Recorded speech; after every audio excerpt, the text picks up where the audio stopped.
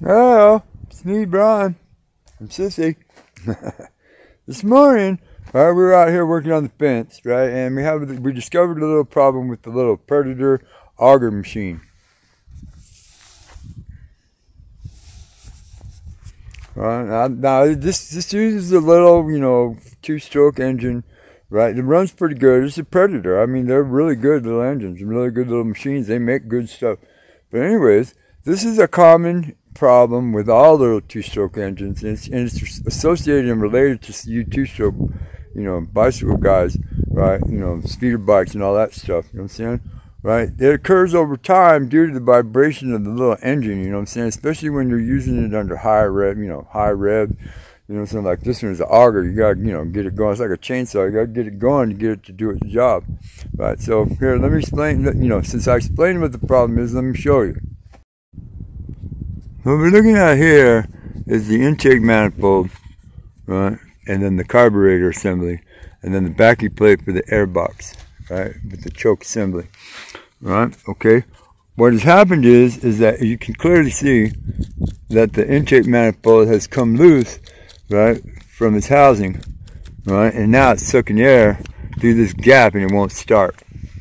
Common problem, right? I'm saying two strokes operate on a seal.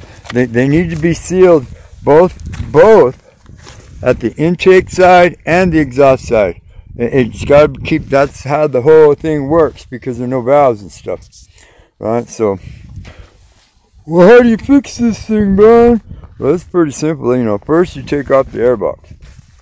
Secondly, you understand, you want to make sure that you're dealing with all of the, you have all of the correct tools, because right here I'm dealing with 3 different types of fasteners. This one is a Phillips. These ones are a standard number 4 Allen key.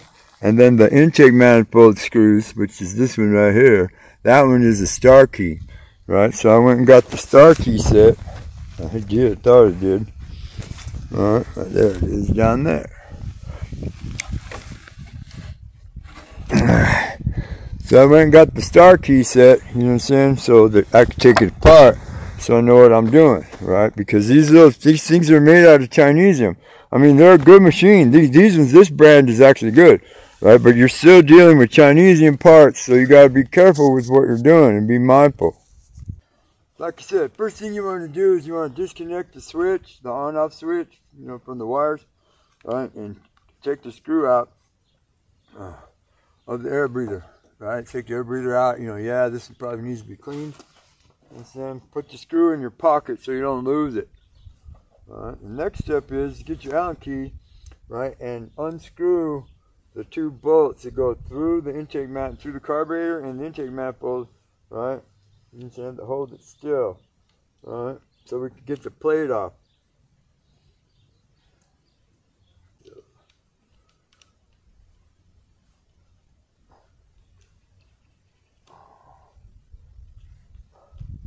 Do it slowly. See, you know what I'm saying? You never know when anything's going to happen, right? You got all day. You came out here to use the tool, you know what I'm saying? So you planned on working all day, right?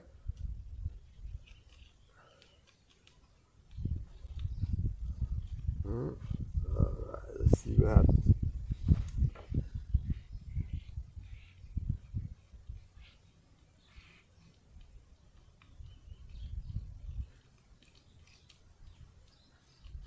Okay.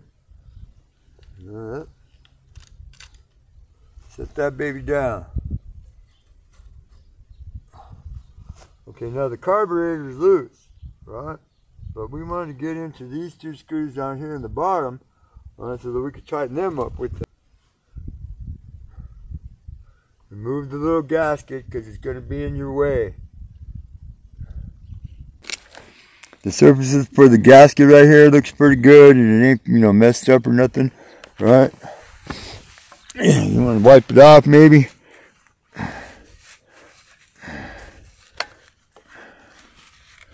Make sure that it's at least fairly, dry. There's no debris that's going to go down the hole. The hole looks pretty good.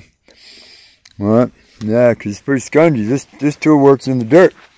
Alright, so you want to make sure that it's square, straight up with, what it's supposed to be with, and then tighten them down. I'm going to tighten this one first. What's up, dude? Anyways, look, gasket. See it? See the two little holes at the top? This gasket is like a universal gasket piece, right? And only one of these holes is in use, right? Because it's, you know, it opens up the port for the gas to flow in. But this other one doesn't line up. So make sure that when you line up your gaskets that you get it put in the right place. Otherwise, you just defeated the whole process.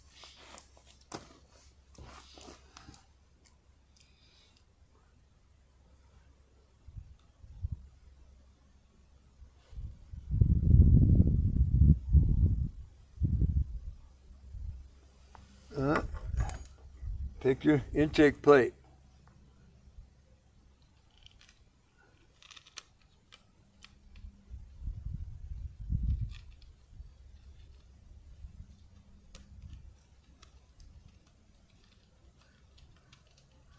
Get one a little bit started, just like that. There you go.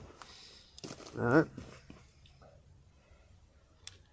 Make sure your gasket's lined up because that's the whole problem. You know, we're sucking air. There we go.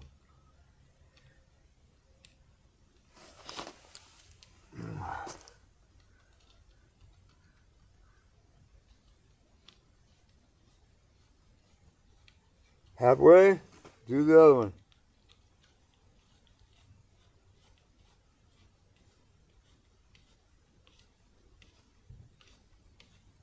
Halfway, make sure everything's lined up so it seats right. Go back to the bottom one.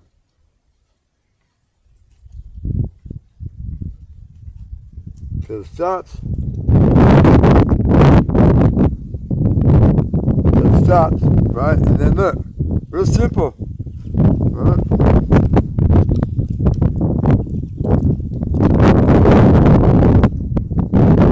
Have a turn. Have a turn.